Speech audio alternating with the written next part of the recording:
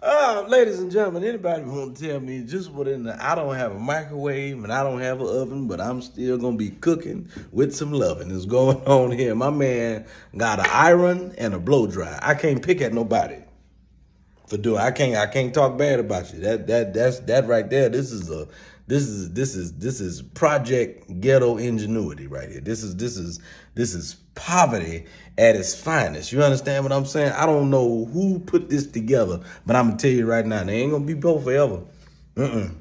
Nobody who somebody see this thing about there's certain peoples.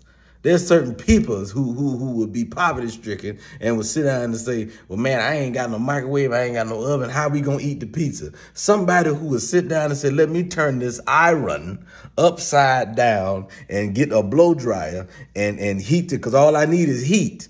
You understand what I'm saying? And they mess around and heat that doggone pizza up like that.